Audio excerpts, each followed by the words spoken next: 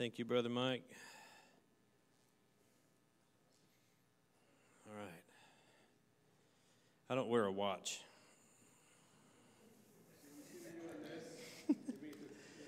Oh, don't worry. Don't worry. My wife will stand up and do this before you ever get a chance. It's like, you're running long. Hi, everyone. My name is Pastor Alan. I'm the drummer. And my prayer, one of my prayers today is that my preaching will be better than my drumming. And I do okay, but when I get the opportunity about once a quarter to speak on Sunday morning, I get nervous. It's a very weighty thing to me to handle the Word of God and to be here in front of the congregation. This is a sacred assembly. We have set aside everything that all of our leisures and pursuits, and I won't get into, this is not the Sabbath, it's Resurrection Sunday, but we've set aside this time, we've sanctified it unto the Lord, and we put all that stuff away, and we come here to hear the Word, and once a quarter, I'm an agent of that, so it is an honor to be here in front of you all, delivering the word this morning. How many of you have had a burger at Mooney's Burger House? Right. So I was, along with the rest of you, pretty dismayed to find out that Main Street Social was closing over here, and all of the vendors inside were moving or relocating or shutting down. It's sad, it's uncertain times. I don't know anything about their books and why it didn't work. Liberty Hill's growing, other restaurants are opening, but I want to this is connected to the donuts in the fellowship hall. I stopped by this morning at Grand Donuts to pick up the donuts, which they give us 2 boxes of donuts and a box of kolaches every Sunday for free. They do not charge us for that. We stop by and pick it up, and in large part, that's to honor our brother Sid Sean, who's not here this morning, but is a member of our congregation, and he fled the communist, the Pol Pot and the Khmer Rouge, and came to this country in 1979, and he's brought probably close to 200 people over to this country to experience freedom and get out from under that regime, and they honor him. They call him uncle in whatever, in the Khmer language. It's a term of endearment. And so to honor him, they honor us because Sid loves this church. And anyway, so Grand Donuts, I talked to the owner. They bought Mooney's. They now own Mooney's Burger House in Leander. So, and she, I don't mind taking a moment here. I'm not telling you where to eat lunch, but she pulled this out and gave it to me. Grand reopening, new owner, management. So I'm really excited for them. This is an existing location in Leander. You'll probably know where it is on 183. But one of these Sundays after church, I'll definitely be up there enjoying some wares. But they're training right now and getting up to speed as the new management. So. That's exciting. Wow. So, getting to speak in front of you is it's always a little bit stressful for me. I didn't get a chance to not watch the Olympics this week as much as I was not watching it before. So, that's just a dig at the opening ceremony, which I hope you guys all saw and got a little bit of a rise out of it. Man, it was something else. Pray for our world, our culture. The Western society has drifted from our moors, for sure. So, wow, it's humbling to be here. If you walk with God for any length of time, you know that real knowledge which is from above, the Bible said, does not puff up and give you a big head. Rather, real knowledge lets the wind, takes air out of the balloon. So, I feel less and less worthy every time. I was talking to Mel this morning about when it's time to preach. The spotlight is on my life, and I just feel humbled. So why don't we pray before we get into the Word? Heavenly Father, we thank you, Lord. I thank you for every soul that's here, Lord. As we dig into your Word this morning, as we talk about the atonement of Christ, Lord, let us open our hearts and let us see the beauty of our God, the wisdom of our God, and what you have planned for us, Lord God. It blows my mind when I think about the depth and the riches and the wisdom and the knowledge of God. The love that you have for us, Lord, the provision that you made that we could be saved in our fallen state, Lord. It's every morning we should wake up and just be in awe and have a heart of gratitude. And so, Lord, we want to point all of our attention back to that atonement today. Remind ourselves what you've done, and just pray that you would anoint my tongue this morning to deliver your word. In Jesus' name, amen. All right, so I have behind me a prop. I always joke about bringing the heresy jar with me when I say something controversial. I'll turn around and drop $1 in it. Times are hard. I only have quarters today, so. But we will be talking about public justice and that a little bit, so. All right, I don't really have room for my Bible and all these notes up here. We need a bigger pulpit. There we go. That'll work. So you've ever seen that book, Everything I Need to Know I Learned in Kindergarten? So everything you need to know about God, you can find in the atonement of Christ. The extent of his power, raising Jesus from the dead, that he has power over life and death, the justice of God, the wisdom of God, the extent of his love, the power of his providence and providential government, what his disposition is toward us. It really is just mind-blowing. Romans 11:33 says, "Oh, the depth of the riches, both of the wisdom and knowledge of God. How unsearchable are his judgments and his ways past finding out." And then if you want to turn with me to 1 Corinthians 2, 7 through 9, and I know Samantha, who normally runs things for us in the sound booth, I don't know if we can put scriptures up there or not. Okay, then you'll just have to read along. 1 Corinthians chapter 2, I'll give you a moment to boot up your Bibles and browse with me to 1 Corinthians. "But we speak the wisdom of God in a mystery, even the hidden wisdom which God ordained before the world unto our glory, which none of the princes of this world knew, for had they known it, they would not have crucified the Lord of glory. But as it is written, eye hath not seen, nor ear heard, neither have entered into the heart of man the things which God hath prepared for them that love him." Oh, you should take some comfort in that, friends. "Eye have not seen, nor ear heard, neither have entered into the heart of man the things which God hath prepared for them that love him." Whew, that should be a refreshing verse, no matter what you're going through in life. So if we back up a little bit, big picture, to the beginning. In the beginning, God created the heavens and the earth. And he created mankind, created Adam, placed him in the garden. Why? What on earth, what was God missing? Was God somehow incomplete? Was God needy? What was missing before? I mean, does God have an ego? So I've heard it many times that the reason God created man was to glorify himself.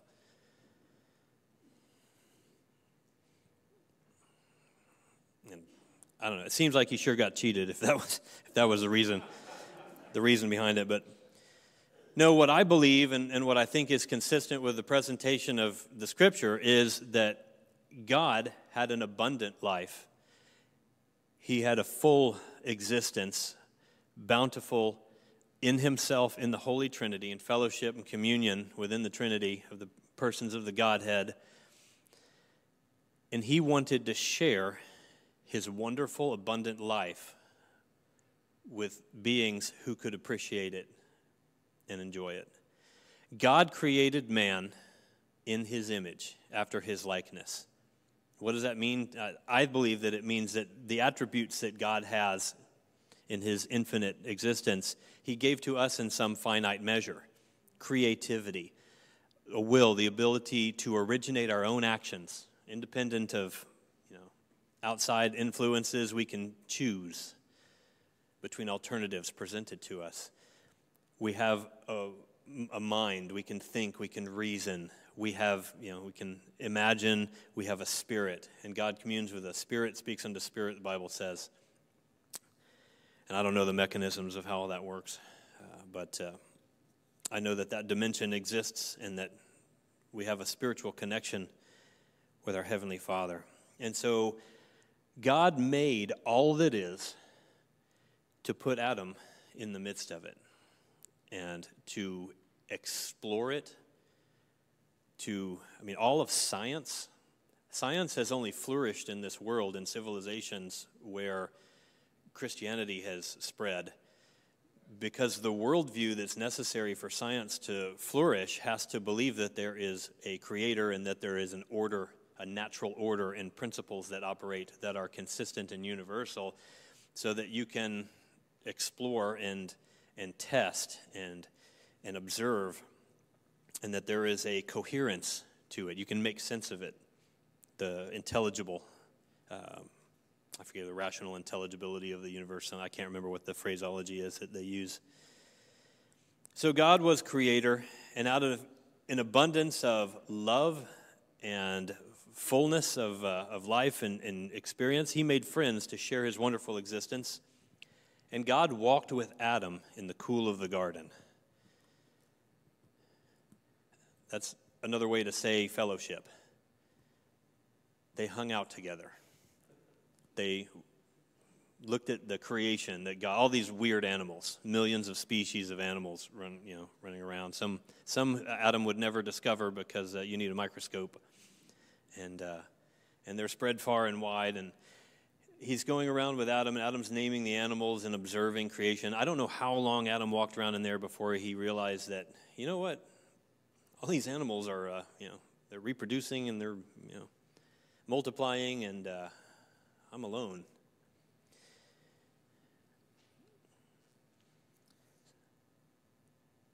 And in that existence, Adam and Eve and God was also the righteous creator and governor of this new system, this new relationship.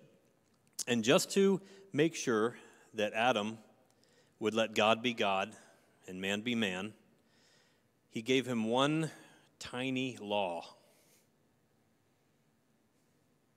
Do not eat from any other tree, eat from any tree in the garden. Do not eat from this tree. He can't give half a law. It's very lenient.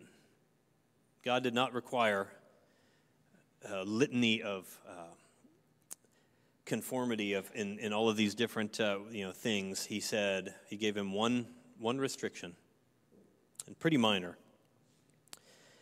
And that's where we join our hero. Genesis 3:3. Let's start reading together. Now the serpent was more cunning than any animal of the field which the Lord God had made. And he said to the woman, has God really said, you shall not eat from any tree in the garden? There he is, maximizing the restriction. The woman said to the serpent, from the fruit of the trees of the garden we may eat, but from the fruit of the tree which is in the middle of the garden, God has said, you shall not eat from it or touch it, or you will die. The serpent said to the woman, you certainly will not die. For God knows that on the day you eat from it, your eyes will be opened, and you'll become like God, knowing good and evil. Wow.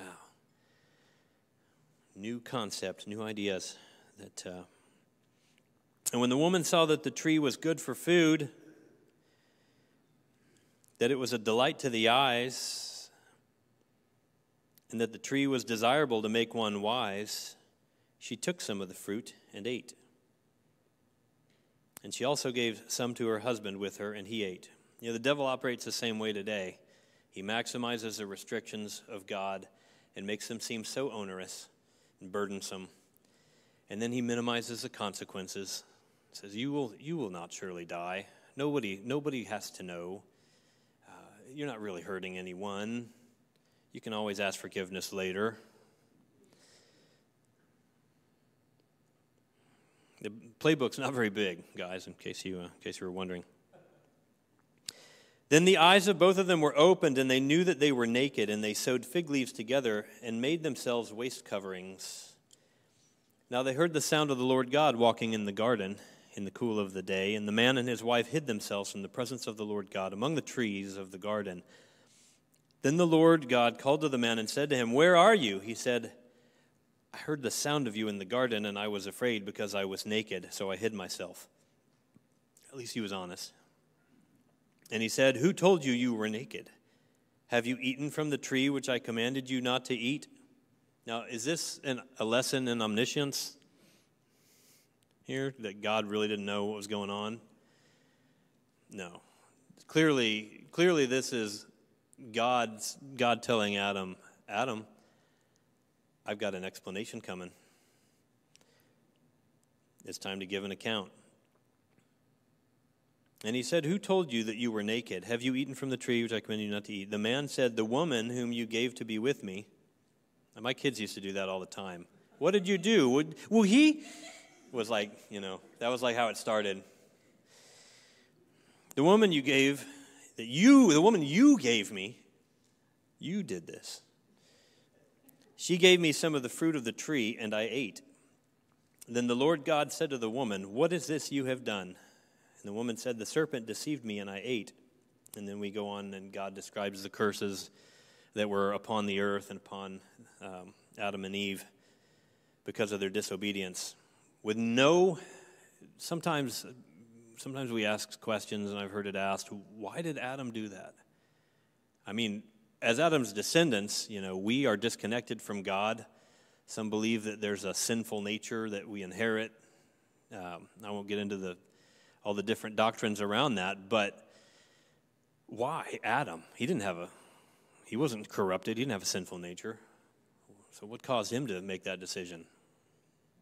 And I think in my mind anyway, what you're asking for is a rational explanation for an irrational act, and there isn't one. So that very question undermines itself with a false premise. Adam chose unbelief and disobedience. And by the way, Adam's sin was far, far worse than Eve's, because Eve was deceived. Adam wasn't. And he broke fellowship with the Father, and by his example and headship brought the curse of sin and separation and the sentence of mortality upon himself and his descendants. Romans 5:12, "Therefore, just as through one man sin entered into the world, and death through sin, and so death spread to all mankind, because all sinned. For until the law, sin was in the world, but sin is not counted against anyone when there is no law. Nevertheless, death reigned from Adam until Moses, even over those who had not sinned in the likeness of the violation committed by Adam, who is a type of him who was to come." And it got worse. So Genesis 6, starting in verse 5. This to me is one of the saddest passages in the whole of Scripture. "And God saw that the wickedness of man was great in the earth, and that every imagination of the thought of his heart was only evil continually. And it repented the Lord." Let me say that again. "And it repented the Lord." Let me say that a third time. "And it repented the Lord that he had made man on the earth, and it grieved him at his heart." God had a wonderful design for mankind. The plans that God has for you, God's plan A, is abundance and joy and life. And we live in a fallen world, and so it is an environment that is at war with the Creator. but we are doing what we can in our small capacity to undo the curse and spread the kingdom of God wherever we go. And eventually, that curse and much of the pain and the circumstances that surround us now will be done away with. It will not always be so, but for the time being, in this season, epoch, dispensation, if you will, it's a loaded term, but we exist in a warfare world that has aligned itself against God. And the Lord said, I will destroy man, whom I have created from the face of the earth, both man and beast, and the creeping thing and the fowls of the air, for it repenteth me that I have made them. But Noah found grace in the eyes of the Lord. These are the generations of Noah. Noah was a just man and perfect in his generations, and Noah walked with God. And Noah begat 3 sons, Shem, Ham, and Japheth. The earth was also corrupt before God, and the earth was filled with violence. And God looked upon the earth, and behold, it was corrupt, for all flesh had corrupted his way upon the earth. And God said unto Noah, the end of all flesh is come before me, for the earth is filled with violence through them. And behold, I will destroy them with the earth. And so, in large measure, it has continued until this day, that the world has been under the control of the evil one. Romans 3, I won't read it right now, but you all are familiar. There is none that is righteous, no, not one. All have sinned and fallen short of the glory of God. Paul is making a case, like an attorney, of the mutual situation of both Jew and Gentile in that passage. And he's convincing them that all are under the sentence of death from their treatment of God and their disobedience to the law of God. And we're all in the same boat. So let me ask you a question. We've got this mess. We've got mankind. All of us have been there. Disobedient to God, have rejected him. Why does God, or why did God not just forgive?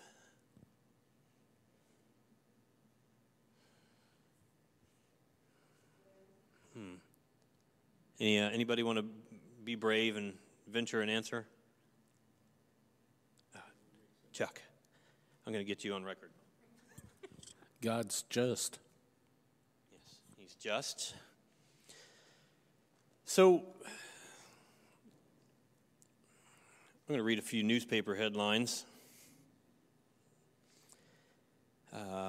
Let's see, New York Times, October 2023. New York City sees rise in vandalism and graffiti amid decline in property crime arrests.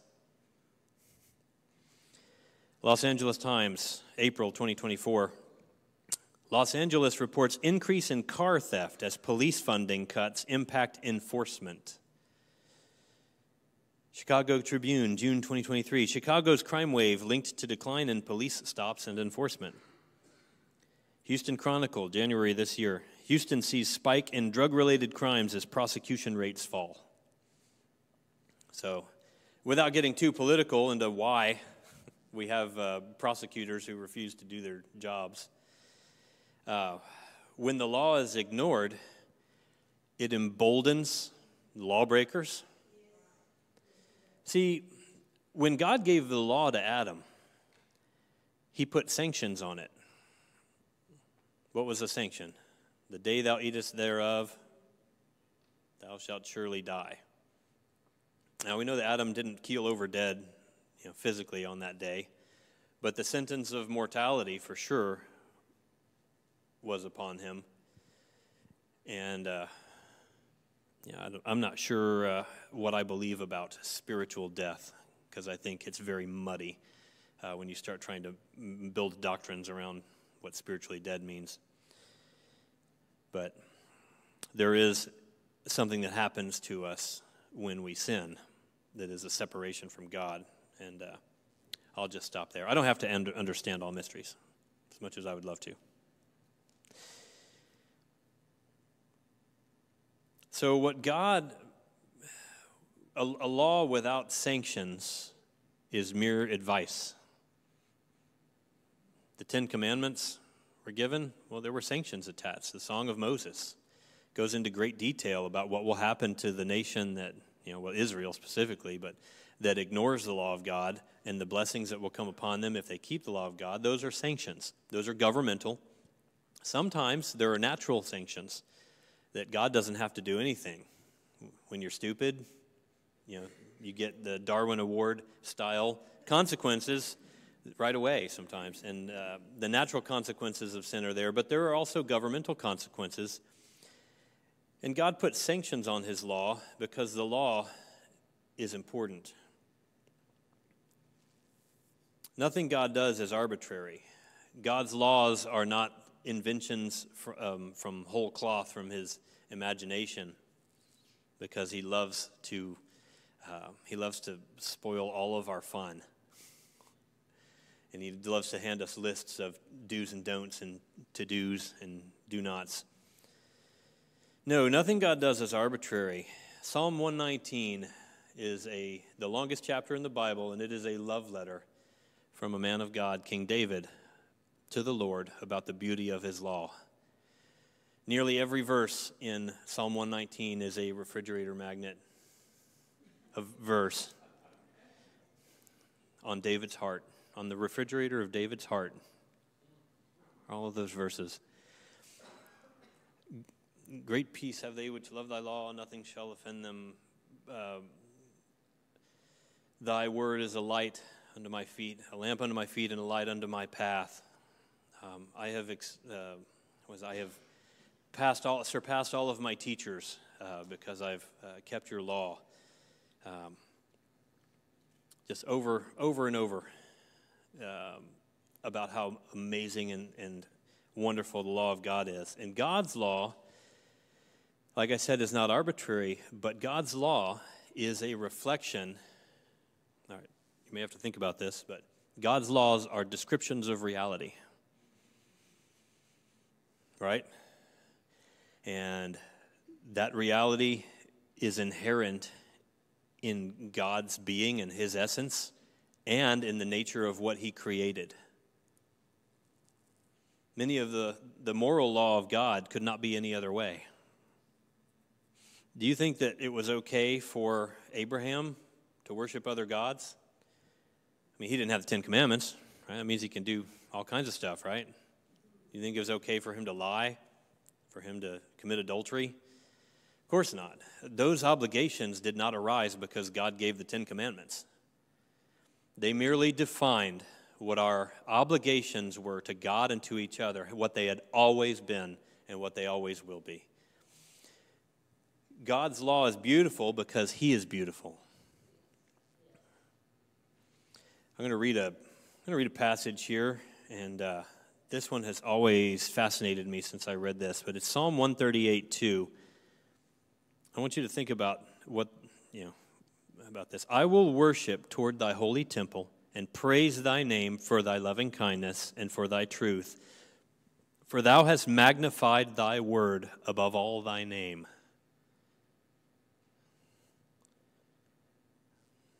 Thou hast magnified thy word above all thy name.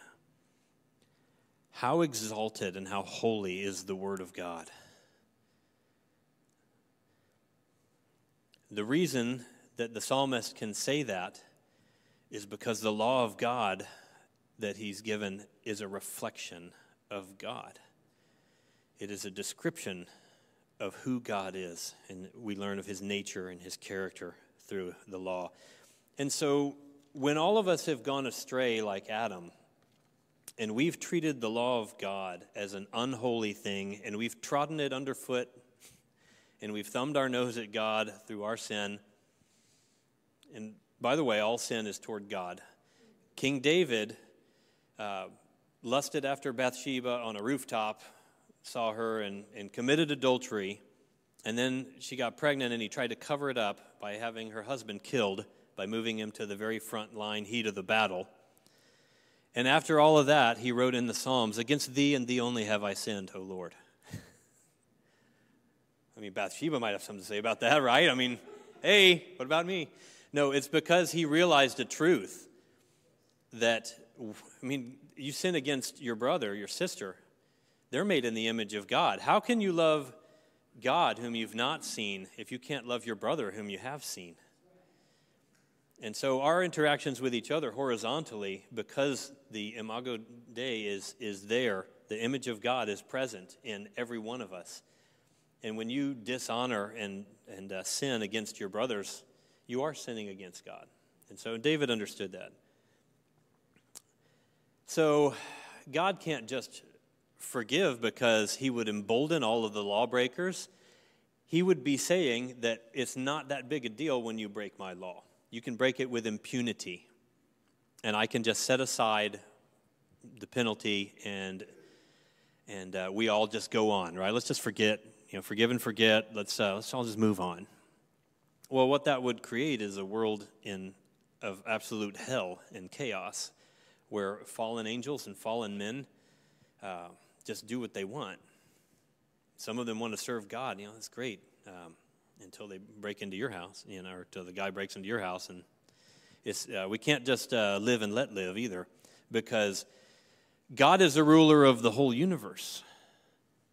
God is the creator and the ruler of all mankind. So what God might want to do as a loving father, he can't as the ruler of the universe, because it would be doing a disservice to his exalted law. So I'd like to give you an object lesson. I heard this story 35-ish years ago, and I loved the analogy. I never forgot it. It stuck with me, but I thought it was a made-up story. So many years later, I found out there was a ruler, a lawgiver in a Italian city called Locris, I think. Locri. Named Zaleucus. Have any of you ever heard of Zaleucus? Okay, my wife has heard of Zaleucus. Okay. Well, good. This will be a great object lesson here. And the Roman historian compiled a bunch of anecdotes in around 30 A.D., probably during the life of Christ on earth, and included this excerpt of a real live ruler in the Greek Empire in southern Italy called Zaleucus. Now, I was actually a little surprised to find, this seemed odd to me, and so I did some reading up on ancient law, because I've always thought, within Christendom, we honor marriage, and we honor fidelity, and that other cultures are just heathens, hedonistic, they're just, I kind of just dismissed, them as, they don't have any standards. If they don't have the right standard, the one standard, but it couldn't be farther from the truth. Even you've heard of the Code of Hammurabi in Babylon, they had a law that if a married woman had sex with a man other than her husband, that man would be executed through drowning. Under ancient Egyptian law, a man in that situation would be flogged with 1,000 blows with a rod. No wonder Joseph got out of there so fast. He's going to have God after him and probably be beaten to death, right? So, but we, sometimes we don't think about, some of these. Now, sometimes their punishments were brutal, right? And they may not have allowed for mercy as God the Father did when in Deuteronomy. But so Zaleucus was a ruler of the city of Locri, and he was actually the giver of the laws of that city. One of the reasons he was elevated to his post is they had some rampant crime and some civil disorder and chaos. And he came to the elders of the city and said, I can provide you with laws that will quell this unrest and help you get things back under control. And they were given to me by Athena in a dream, he said. And they said, okay. And so they adopted these laws, and these laws that he gave them they were in force without much disruption for over 200 years. And one of the things that I thought was amazing is they had here I'll read to you from Demosthenes about that. He says, in that country the people are so strongly of opinion that it is right to observe old established laws, to preserve the institutions of their forefathers, and never to legislate for the gratification of whims or for a compromise with transgression, that if a man wishes to propose a new law, he legislates with a halter around his neck. If the law is accepted as good and beneficial, the proposer departs with his life, but if not, the halter is drawn tight and he is a dead man. So, I don't know, I'm not saying I want to propose this today in our Congress, but if you propose a law and it's to the benefit of some special interest group and not to promote the general welfare, or outside of the, God help them, outside of the enumerated powers of the Constitution, then death by strangulation. I don't know. I think we could rein in our government quickly, but that's cruel and unusual punishment, so that it would never fly. So forget I said that. But anyway, in this time, the laws that King Seleucus handed down were honored and revered, and they lasted a long time. One of the laws had to do with adultery, because one of the vices that they dealt with in their society, I know this is a shock, was marital infidelity and families being disrupted and torn apart by this. So they passed a law that if you were caught in adultery, you would have your eyes burned out with a hot poker. Right, I'm ready to walk the straight and narrow. Hey, let's go. So so what happened was, though, at some point after they passed that law, a young man was caught in adultery, and it happened to be Seleucus' son. His own son was brought in. And his advisors, while he was awaiting sentencing and the execution of the sentence, the administration of justice, his advisors urged him, don't do this thing, just change the law, right?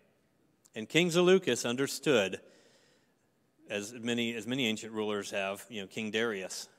He wanted to save Daniel from the lion's den, but he had put his stamp on there, right? And he didn't sleep all night. A heathen king stays up all night praying for Daniel, and then runs out at dawn at first light to see if he's still alive, right? So King Seleucus is dealing with this, and he knows that if he just lets him off, this is his son, from his own flesh, and he loves his son very much. If he just lets him off, though, what does that say about the law? It's for thee and not for me. What does it say about the king? Well, he's willing to compromise. He's a stickler until it affects him. Right? He's above the law. Again, for good for me, but not for thee. What does it say about to the son who got caught in the act of adultery? All right, well, I got to pass. And so he's agonizing over this decision, and so he decided to move forward with the administration of justice, and they brought his son forward, and they had him bound and held. You hold him down while I get the poker nice and hot, and they gouged out the first eye. They put the poker back in the fire, and the king said, "Wait,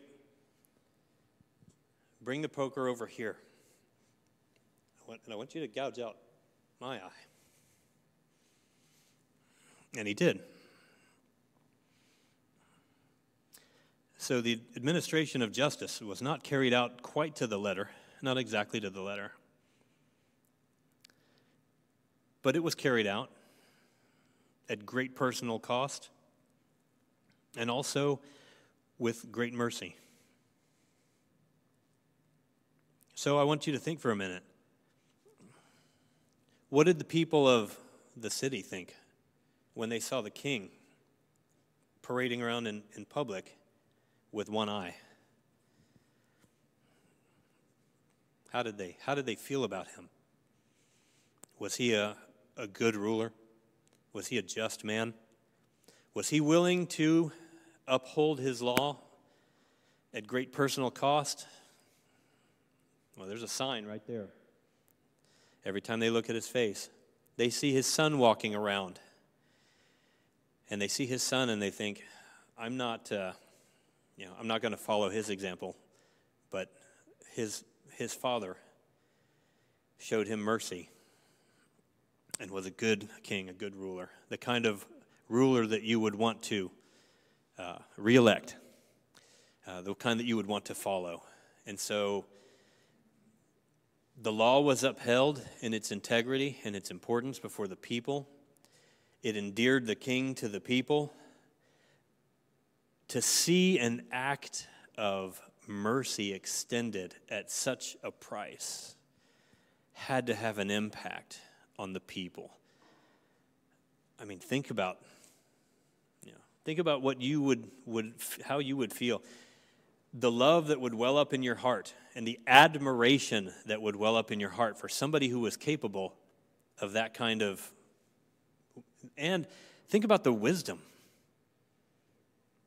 as he's agonizing over what to do and how to deal with the situation. Think about the wisdom that was at play.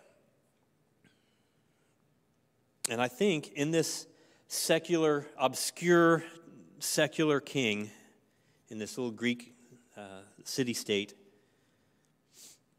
we have a little bit of a picture of what happened at Calvary. And God, was God surprised by the wickedness of man? I think God, at the very least, God knew or believed that man was going to go astray. As to what your views are on absolute foreknowledge, I tend to think that sometimes we surprise God in the depths of our, because in certain places in the prophets, it actually says that they cause their sons and daughters to pass through the fire unto Molech. They sacrifice their own children and burn them. Something that did not come into my mind, says the Lord, that I did not command them to do, nor even, I did not command or mention, neither did it even come into my mind. And so I get the impression from Scripture, from just the plain presentation of God's horror at some of the things that his children have done, that God knew we were going to sin one way or another. We can at least agree on that. And he made a provision. Before any of you were born, before any of the disciples were born, before any of the patriarchs and prophets were born, Christ was slain from the foundation of the world. And God had made a provision. And as we read before, God was so ahead of the game and playing by a different set of rules. Had the devil known what was up, he wouldn't have crucified the Lord of glory. Some 4D chess going on.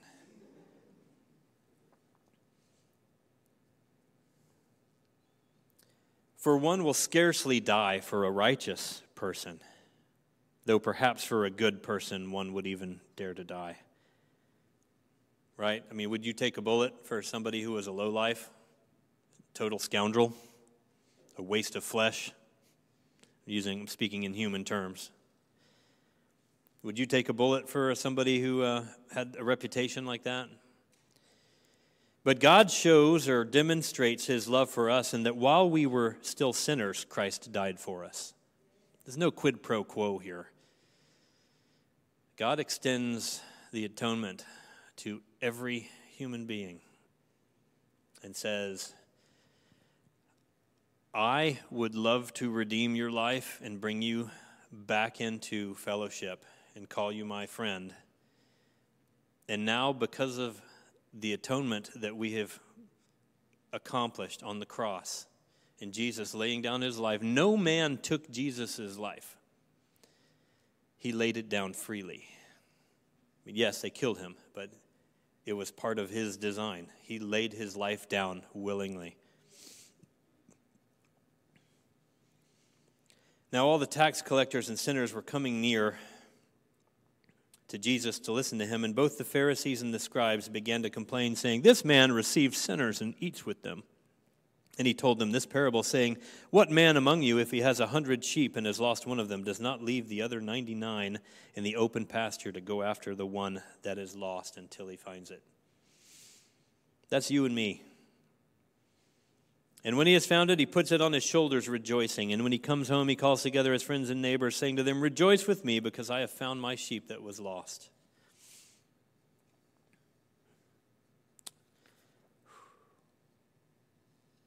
I tell you that in the same way there will be more joy in heaven over one sinner that repents than over 99 righteous people who have no need of repentance.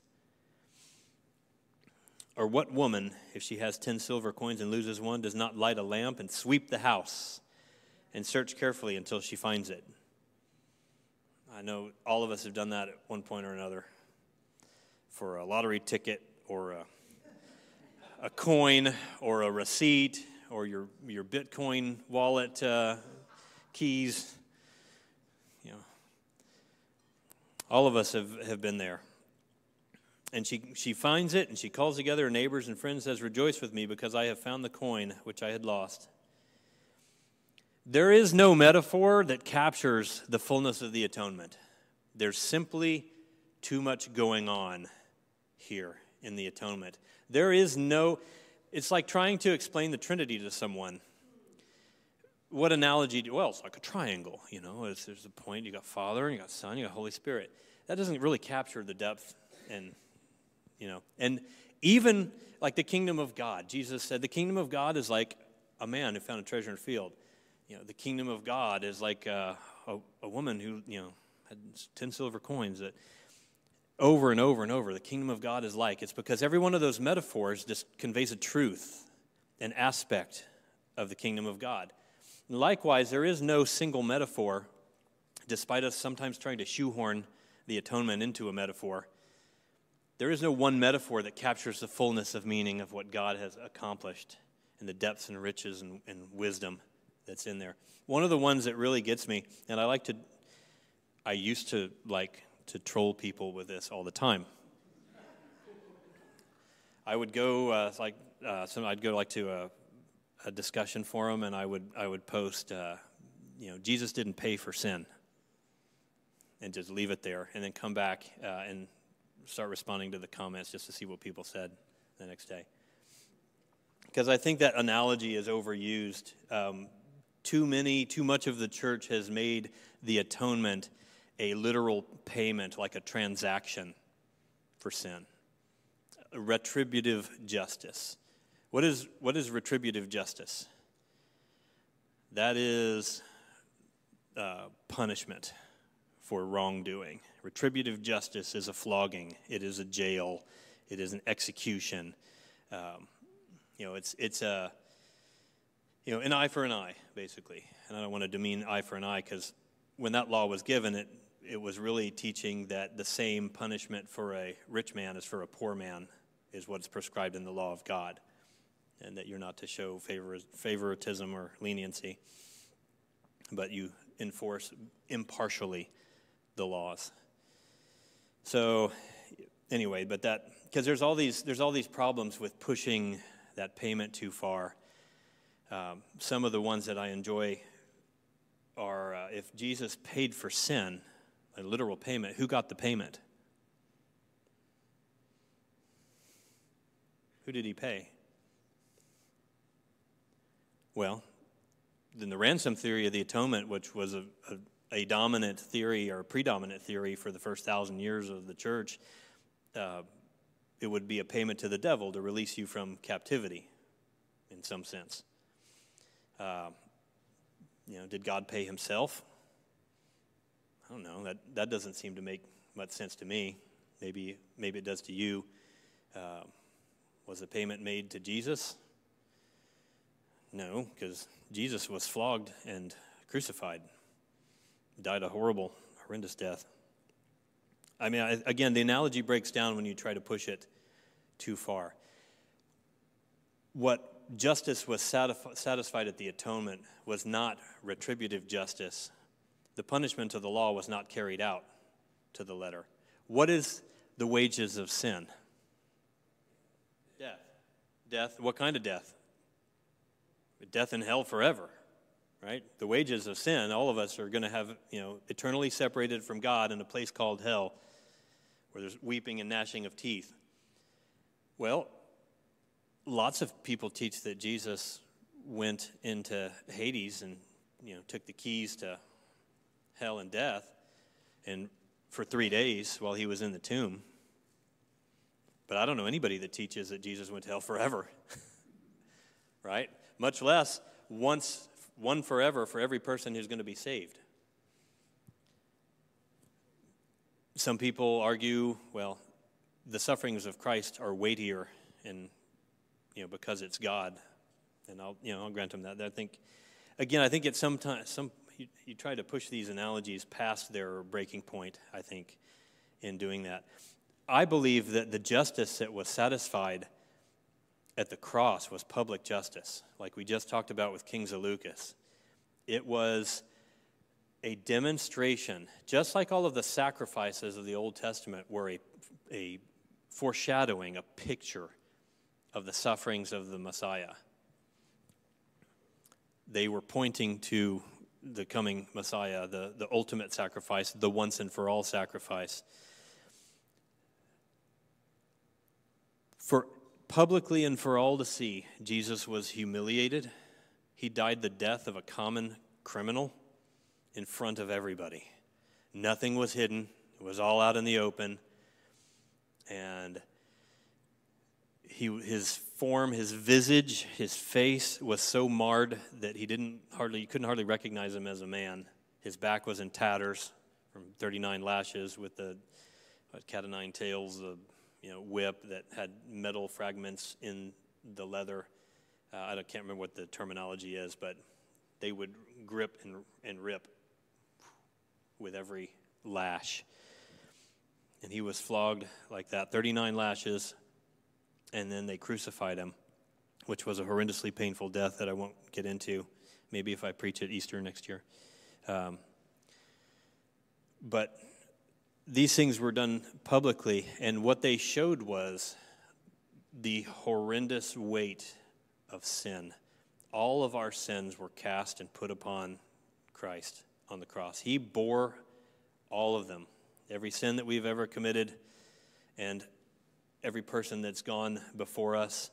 He took the weight of all that in a picture to show all of the sentient universe what sin is, what sin looks like, the damage and the weight of sin. And I have no problem saying he paid an incredible price. But God was not the first convert under the ministry of Jesus Christ, God the Father. God has always been willing to forgive. God was full of mercy under the old covenant. And yes, his wrath burns against sin. But his wrath burns against sin today also. And he's long-suffering. That's why we're all still here. Somebody asks, why doesn't God just, get rid of all the evil in the world if he's all-powerful? Well, the answer is simple. You may not like it, but all that God would have to do to get rid of all the evil in the world is just to annihilate every selfish and wicked person. Thanks, I'll let myself out. Whew. Okay. It's not necessarily the answer that they want. But no, God the Father was not changed. Jesus was offered as a propitiation, the Bible says. A propitiation is that which is offered to an offended or an aggrieved party to render them clement or forgiving or favorable. And Jesus was offered, here's where I put $1 in the heresy jar. Sorry. just for the people watching at home and for the recording sake. Okay. I believe that propitiation goes two ways, that Jesus was offered up as a propitiation toward God the Father to allow him to be lenient and forgiving to us. And Jesus was also offered, the Bible we just read earlier, for our glory, to break our hearts, to turn our hearts toward God, to see the character of God in the administration of justice and mercy. What God went through willingly. Even the sacrifices of the Old Testament, the animals were not made to suffer unnecessarily. They slit their throat on the altar. Jesus went even further than that, and some believe or teach that is why there's healing in the atonement, that Jesus not only took our death upon himself, but that he also took our sicknesses and healed our diseases, that there's healing in the atonement as well, accomplished through the gratuitous sufferings that he underwent. His sweat became as drops of blood in the garden. He suffered immensely as the burden of our sins. He took it upon himself. So when we look at the atonement, I want you to see, and I'm going to wrap up here. It's 11:37. I've gone a little long because my wife didn't stand up and do this. So not my fault.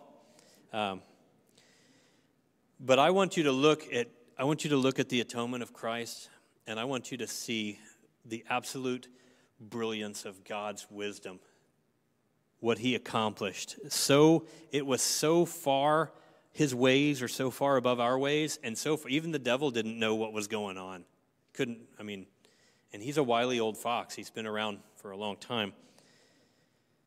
And then I want you to think about your personal situation now. Wherever you are, whatever you're going through, no matter how overwhelmed you are right now with your job, with worries over the economy, I hope that you guys are not as glued to your social media feeds as I am, unfortunately, because it's a total burden. Just reading news updates all the time, I realized that I need to turn that off. And Daily Audio Bible is a great podcast. The rest of them are depressing. But wherever you are and whatever you're going through, I want you to remember that God is for you and not against you. God demonstrated his love for you by dying for you when you were still wielding weapons of warfare against his throne. And believe me, there's only one king in the kingdom. There's only one throne in heaven, and it's not yours. Even when you were in that state and mindset, Jesus died for you. How much more now that we're children of God, adopted into his family, that he chastens us and disciplines us as sons, but he also loves and fellowships with us in a way that was not possible before the atonement of Christ. How much more is God's heart not inclined toward you right now? How much more does he not want to bless you and to deliver you, to hear your prayers, and to show himself partial on your behalf? God is often, and by default, an impartial God. Sometimes we're like, God, I wish you'd just do something. Well, he has. Okay, he has. But God is there as an impartial observer in many situations. He becomes partial when you step out in faith and pray. God becomes partial in your situation, and he shows you favor.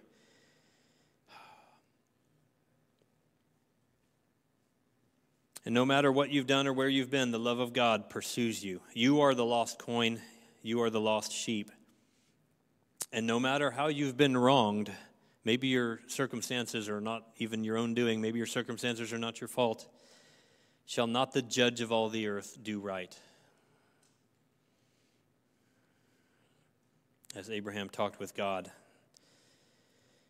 You just run out of superlatives at some point when you're describing the goodness and the love and the mercies of our Creator.